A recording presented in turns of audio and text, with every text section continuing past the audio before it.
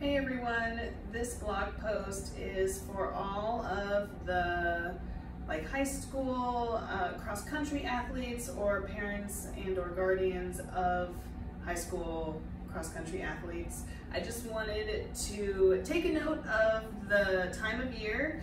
We're in the middle of June, and that means we're about 8 weeks from the middle of August when cross-country training might pick up. And for all of you who suffer from shin splints, one of the best ways to mitigate the risk of shin splints next season is to take 8 weeks or more to slowly and gradually build up your running capacity. So now's the time to start.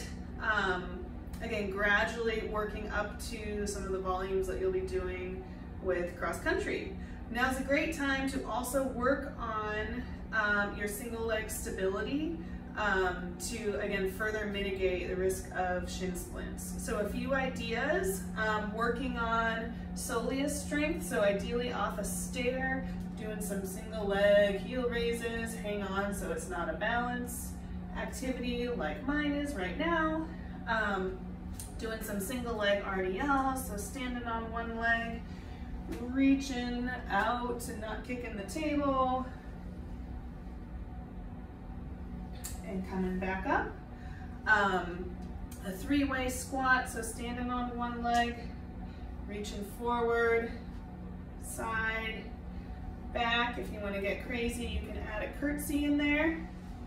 And then some Bulgarian split squats, so back foot up on a chair or bench, squatting down, coming back up.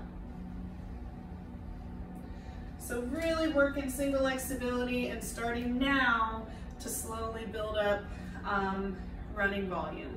So now's the time to give yourself a great cross-country season and set yourself up for success. Thanks, bye.